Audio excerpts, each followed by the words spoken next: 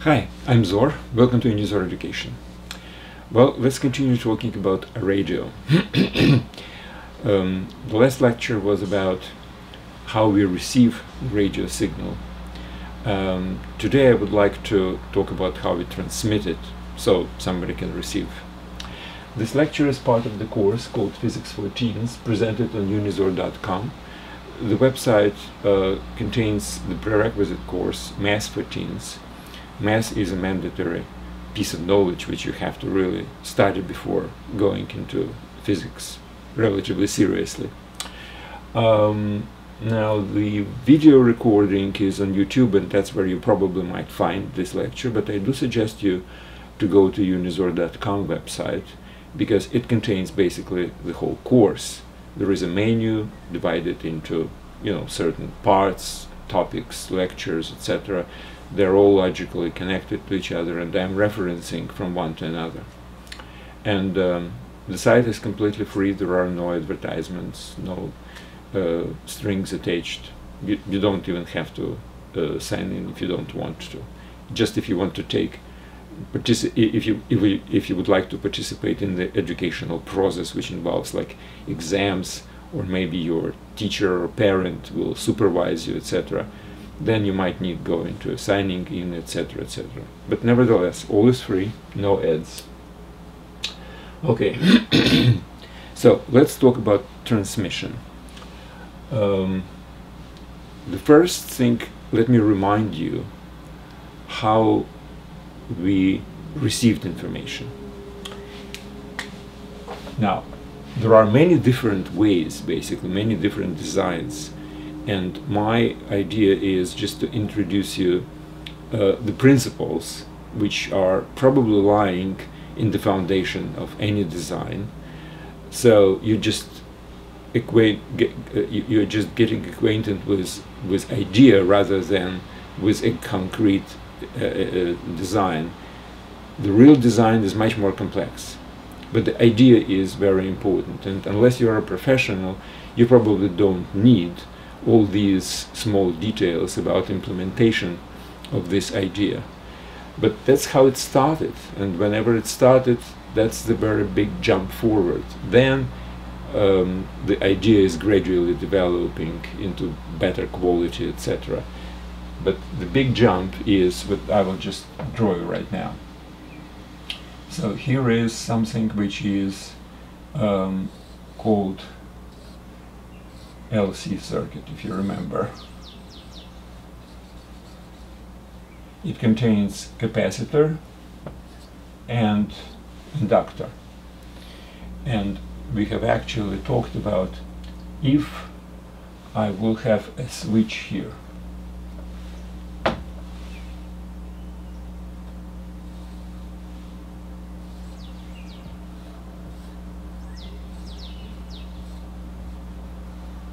So this is the battery, and this is a switch which I can connect either either to position A, and in the position A my capacitor can be charged from the battery. So this is plus, this is minus, so electrons will accumulate here, and there will be a deficiency of electrons here, and then as soon as we switch from A to B, we will observe oscillations. Why? Because electrons will start moving from excess of electrons to deficiency of electrons, from minus to plus, and the inductor will assure that whenever these electrons will completely exhaust their excess, the magnetic energy accumulated in the inductor will support the movement, and electrons will go even further, making deficiency on this side and excess of electrons on that side. So that's all related to the Faraday's law of induction.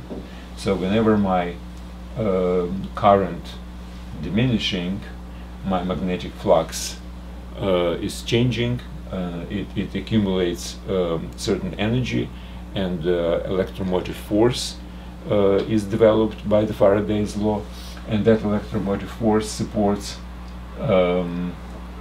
the electricity, the electric current, to continue moving from this to this. That would create excess of electrons on this side up until a certain limit, and then back, so it will oscillate all the time. Now, what's interesting is this is just an LC circuit. Now let's forget about this for a while and attach antenna to this. Now, so this is antenna, and I am attaching this antenna, this is grounding, and I am attaching this antenna to a circuit using some kind of transformer or something. You can have the same core and two different wiring on the same core. There are many different ways to transform one magnetic field to another. Again, that's induction. So if there is a common core between these two wires, the magnetic field will be created, and it will be a variable magnetic field because it's oscillating, right? And since it's a variable magnetic field, it will create the variable magnetic flux. Actually, it will create the similar thing here. So from one inductor, the oscillations will always go to another. So if this is an antenna, and antenna is again piece of wire basically where electric current occurs if there is an oscillation of electromagnetic field around it. So if somebody transmits this onto this antenna, thus in the antenna we will have variable current. It will create variable magnetic flux here, and information, this magnetic flux will cause the inducting current in this particular inductor, and the oscillation will be here. But the problem is that if this is as this, antenna accepts many different transmitting signals with different frequencies, and all of them are going into this particular circuit. But if you remember, the circuit has its own frequency of oscillation, which has omega is equal to 1 over square root of L times C, and only this particular frequency will resonate. Everything else will be significantly smaller. So the resonate frequency will be actually the major oscillations which are coming here. So that's how we accept signals. But now, still, the question is how we transmit to this antenna. But let's look at this from a different perspective, from a reverse perspective. What if you already have oscillations here, and relatively strong oscillations with this particular frequency? Well, it will cause the oscillation of electromagnetic field and electric current here, which will again be variable. So it will actually create an electromagnetic field around it. And if this is significantly powerful device, then the electromagnetic field will actually spread all around it. So transmission, in theory, can be achieved using a very similar device as a receiver. So if receiver accepts everything, and then only one particular frequency gets resonated, and we can use this to receive that particular frequency. On the transmitting side, if you already have a specific frequency, it will go to antenna. Antenna will create the electromagnetic waves of that same frequency, and that's, if it's powerful enough, it will spread all over, and that's how this particular frequency will go out. Now, some other installation might have another frequency, So that's how different radio stations are transmitting their own signals on their own frequencies.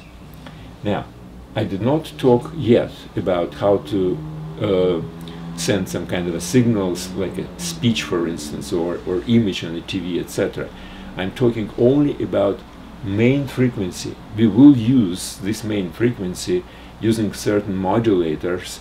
We can transmit information, but that would be a subject of a different lecture. Right now we are talking about how to transmit certain electromagnetic waves of certain frequency.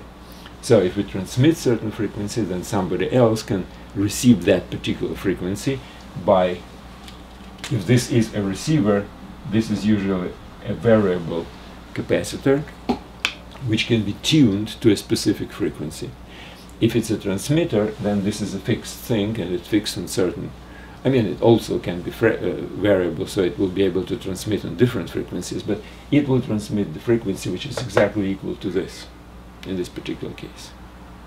So this is a general idea of transmitting information. Now, what's the problem? It will obviously not work like that. It's too simple, right? Okay, so we have one major problem. The oscillations do not occur by themselves.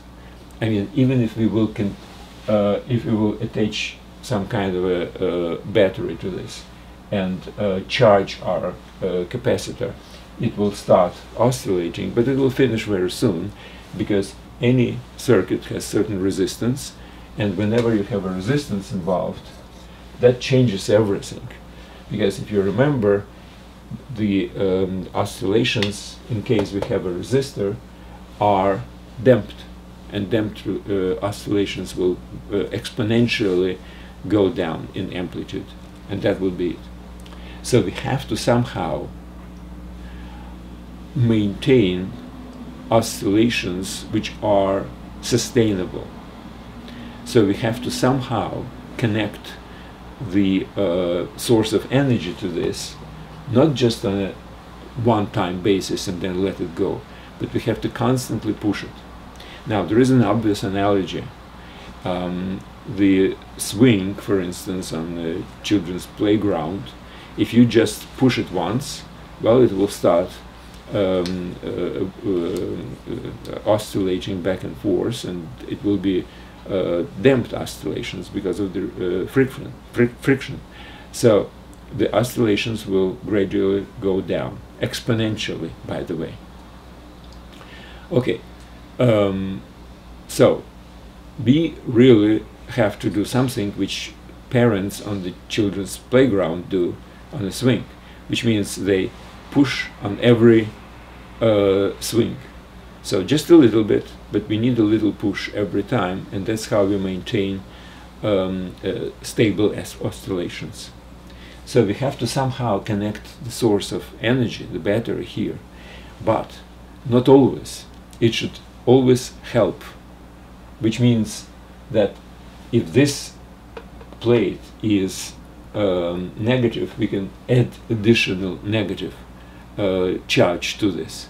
But if it's positive and we will add negative, that would be the opposite effect. We will just slow down the oscillation. Not slow down, but we'll reduce the amplitude.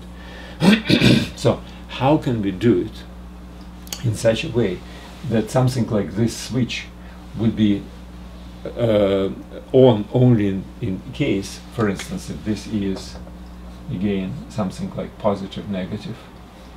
So if this is positive, now we have to really open the switch into this direction when this is positive, and this positive will add a little bit more positive, and this negative will add a little bit more negative. And then as soon as this is done, as soon as one a particular period of oscillation is finished, we have to flip the switch into this to let it continue oscillating. I mean, it's kind of complex to arrange, obviously. And but that's actually the whole thing. That's exactly what we have to do. So the question is, how can we make such a circuit which would be sustainable, which will continue oscillating using some kind of a source of energy to compensate for damping effect of the resistance. Okay, so let's not talk about antenna. We know what to do with antenna. What we have to do is we have to somehow devise the circuit which would be oscillating using certain source of energy. But it will be actually synchronized. The source of energy will be synchronized with oscillations. So how can we do that? All right. Now I will suggest some very, very basic idea, and probably it's similar to what the first developers, inventors of these type of schemas, these type of circuits we're actually going through.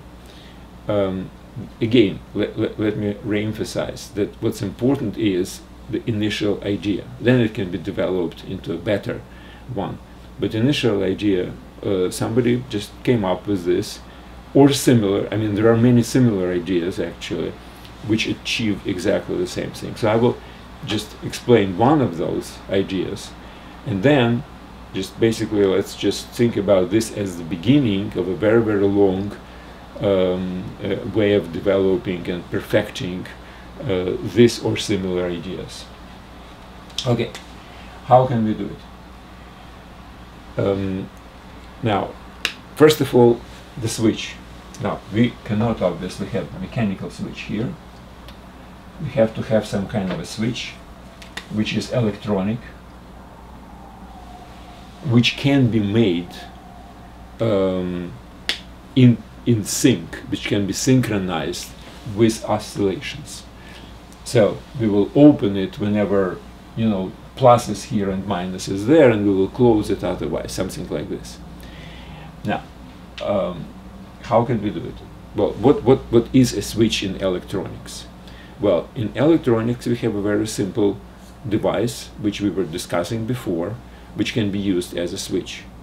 Now, long time ago it used to be called triodes, and later on the transistors were developed, and using semiconductors the functionality was achieved exactly the same. I will explain it on triodes, because in the triodes you just basically see better what exactly is happening. But then obviously it was changed to transistors. It was lower voltage probably, and different other things, but in any case contemporary switches are obviously on transistors, but with triodes it's with lamps it's easier to explain. Okay, so triodes. So triodes has cathode, which is kind of emitter. It's hot, and when it's hot it emits electrons. It's like an electron clouds about it. And again, all this was explained in a separate chapter of this course, which is devoted to electromagnetism. And there is an anode. Now, there is a grid in between. Now, this, if it's heated, it emits electrons. But usually there is a small heater here with a small source of energy. So let's not talk about this. Whatever it is, it's hot. Now, whenever it's hot, it emits electrons there surrounding this cathode like a cloud. Now, if this grid is positive, then electrons will go this way through the grid and reach anode. So there will be some kind of a current if we will close the circuit. Okay? If this grid is negative, it will repulse electrons and there will be no current. So basically, depending on this charge of this grid, we can open and close the circuit. Okay, great. So let's make this circuit with some kind of a source of energy.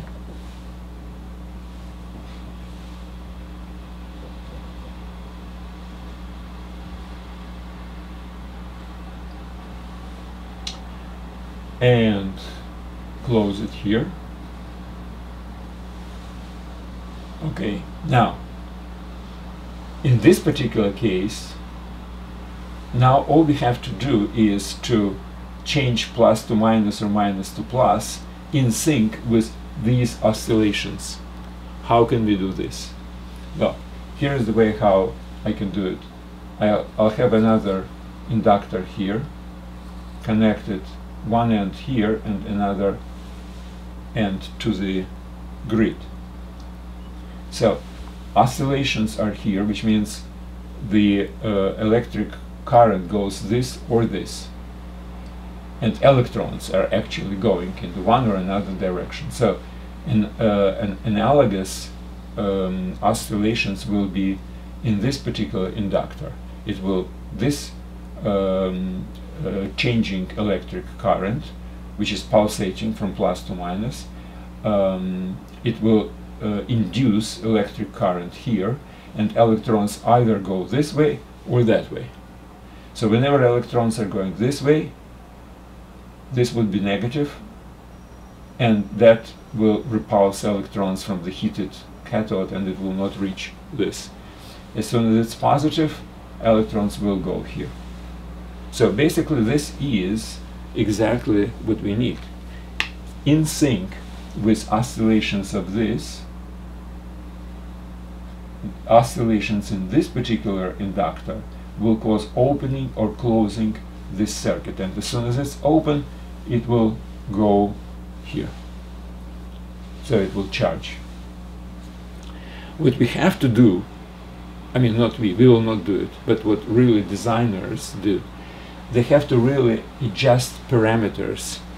All these capacitors, inductors, L1 and L2, the voltage here, and parameters of the triode or transistor in a later time, they have to be adjusted properly in such a way that we really are feeding our oscillations in sync. So again, analogous with swings on the children's playground, you really have to push whenever the swing goes this way and you push it this way. If you will do it whenever the swing goes this way and you push it this way, obviously the amplitude will diminish immediately. So there are certain calculations which people who design these types of circuits, they had to go through, and experiments. The problem is it's really complicated, because if you will obviously add a resistor here, which basically is the source of the necessity for this, you really have a very complex forces which are actually acting on the current, because on one hand you have the oscillations within this circuit by itself. Then you have oscillations in this circuit where the source of energy is coming through. You see, before, whenever we were explaining the LC circuit, I mechanically changed the switch, so it's either this or that. Either I fed the capacitor, or capacitor and inductor start oscillating. Now everything seems to be exactly in the same circuit. So all the different parameters and a lot of experiments actually were made before people came up with certain numerical characteristics necessary for all these components to be in sync in such a way that the whole thing is really working. It's really maintaining the oscillations of certain frequency. By the way, the frequency will change because of the resistor and all other devices. Not significantly, but slightly changed. So all these have to be really brought into perspective and into calculations which is not easy. It's completely beyond the scope of this particular course. It's basically for professionals whenever they're going into real things about this. My idea was just to introduce you to something which can actually be transformed into some kind of a device with proper calculations, experiments, etc. And there are other ways of feeding our oscillations with energy. Now we are feeding through inductor. There are certain other ways to feed it through a capacitor or a second capacitor. I mean, if you will take a look on internet, for instance, how the transmitter is basically created, you will see many different circuits. This is probably one of the simplest ones, much more complex, with not one but other capacitors, other inductors sorry, were introduced into this circuit to do certain things, to filter something, to stabilize something, to improve certain characteristics.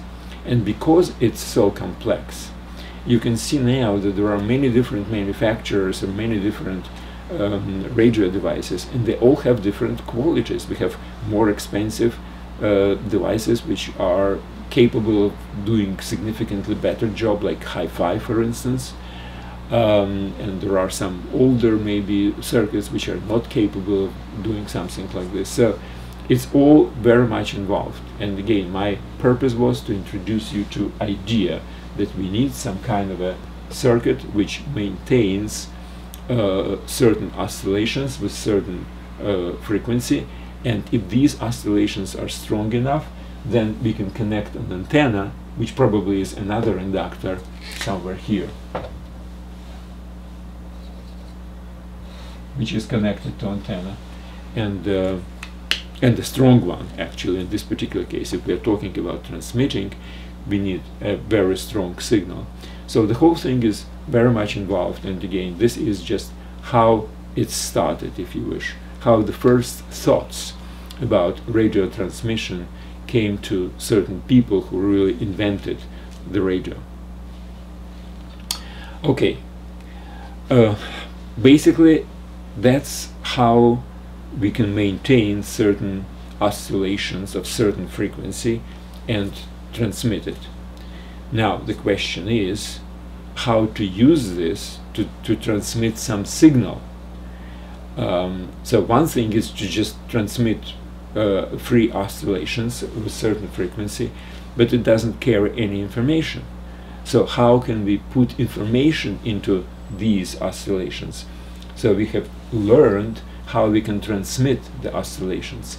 Now we can learn how to use these oscillations of the electromagnetic field to transmit certain information and receive it. So we have to now not only be able to transmit the main, as they're saying, carrying frequency, but use this carrying frequency and modulate it in some way to transmit some useful signal. And that would be the next lecture. Thank you very much, and good luck.